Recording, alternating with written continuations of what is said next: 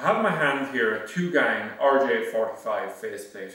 Basically, you can see the unit here. It comes in this little pack here, and it comes with 2 screws in it, which I'll just show you in a few moments the purpose of those.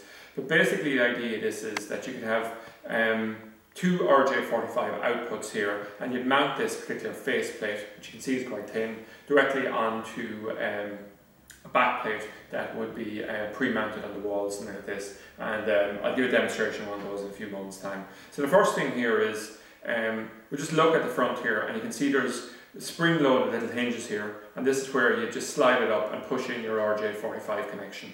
Okay? So what I want to do here is I just want to disassemble this so you can see it clear. So what I can do is I can just press in the corners. I can just repeat that process here and here, and we can see it comes apart in 2 sections, and then we're directly into the part here.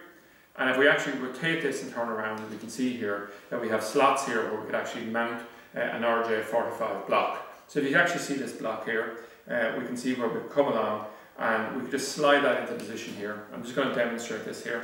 We'll just slide it in, and there's a little locking mechanism here. We can just press down on it, and in it'll go like that, and it's locked in. And if I want to take that back out, what I'll actually be doing is I'll be pushing down on this here, and it'll release it, and it'll slide back out. But it's very snugly fit there, and you can do the same on the far side. If we come along, we look at the front here, and we slide it up here, we can see we have our RJ45 connection here.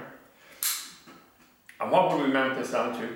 Well, this is where the back plate that I mentioned earlier on comes in. So what we'll do here is we'll actually slide it along, mount it in here, and we can see here that we have 2 holes here.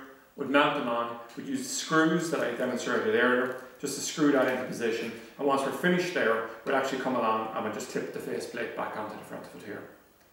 So, I mean, it's very, very flexible, and in this type of modular format is exactly what people want to buy it. So you can buy the backplate, you can buy the RJ45 keystone, and you can also, in this case, buy a dual faceplate for the front, all separately. But you can see how modular they are, how they click together, all the rest of it. So that's it anyway, an overview of the 2-gang RJ45 faceplate.